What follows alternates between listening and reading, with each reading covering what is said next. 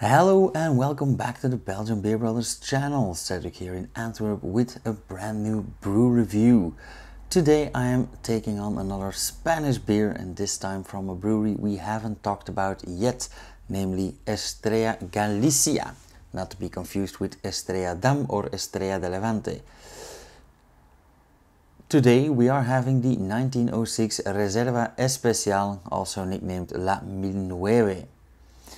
The 1906 brand is a range of specialty beers by Estrella Galicia, and the name refers to the year in which the original La Estrella de Galicia was founded by José María Rivera Corral. That name will come back later on. The 1906 beers are brewed in their Hijos de Rivera facility, so the sons of José, in A Coruña in the northwestern part of Spain. This particular beer, the 1906 Reserva Especial, is a lager made with different kinds of pilsen and toasted malts and corn, and nugget and pearl Hallertau hops. So I'm expecting kind of a bitterness and aroma balance in here. It's brewed with an original sugar content of 15 degrees Plato and has an ABV of about 6.5%, leaving less than 2 Platos of residual sugar, so sounds like something I would like. La 1909 is matured extra long to induce flavor evolution before it hits the shelves. Now let's see what this bottle tells us. I absolutely like this packaging. They are one-way bottles, unfortunately. I don't really like that, but the bottles are embossed. Now the label is quite simple. It's like beige, red and brown, like an old newspaper label. It does have some info about the beer, and this beer has won several awards, so it mentions those awards here as well. It is categorized as a Helles Bock for them, which is basically a clear bock or a clear amber or a darker lager. Nothing too shocking on this bottle. So let's have a taste.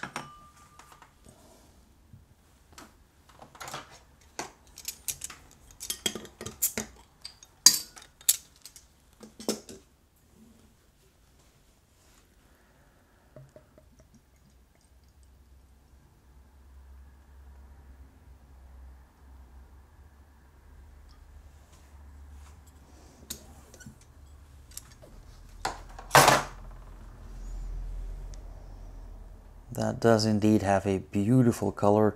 I'd say here they didn't only use pilsen malts, but also cara malts.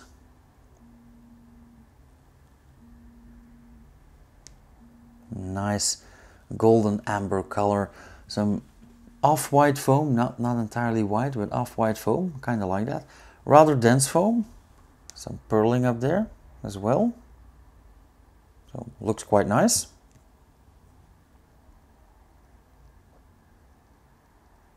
Ooh, a very, very pleasant fragrance. I do get some maltiness and some hoppiness in there, some bitterness as well. Slightly toasty scents. Now bear in mind this beer is rather cold, so not all of the aroma has opened up yet, but that will do so in a minute. Yeah, very pleasant, a bit more bitter than expected, but of course it does have a very low residual sugar count, and it is rather hopped. I do like that pearl Hallertau, by the way. So yeah, looks nice, smells nice. Let's have a taste.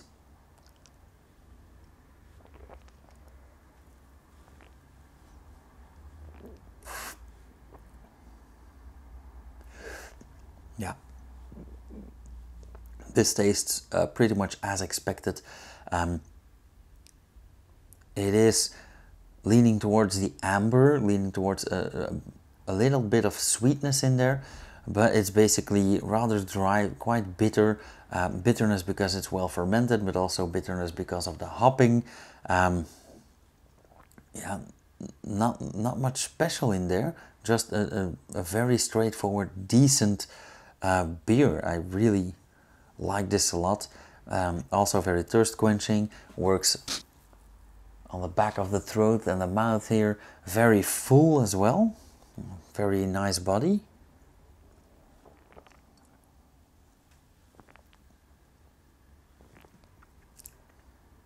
Yes, absolutely.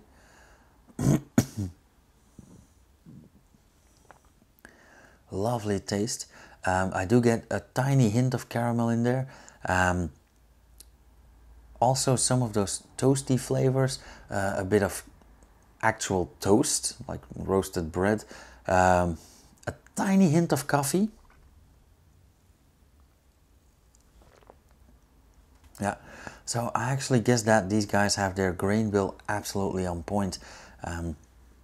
Very well balanced, very complex actually, because you would think this is a very simple beer, but it does have a very complex flavor palette, which is surprising and which is always nice to discover.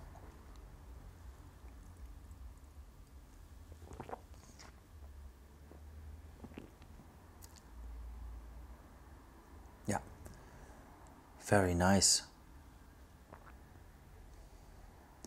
Also a very pleasant aftertaste. And in the aftertaste, the aroma of the roasted malts is released a bit more. I do get a bit more toastiness, a bit more coffee in that aftertaste. A bit of that bitterness as well. Not sweet at all.